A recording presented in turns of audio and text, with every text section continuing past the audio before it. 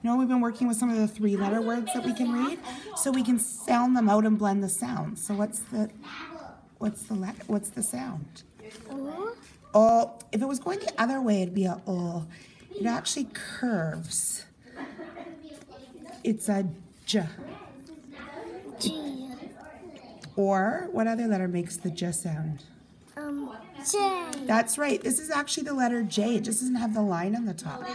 So we have j, I, ip. So j, ip. But it says that one in my name. It does. You have ip at the end of your name, don't you? Yeah.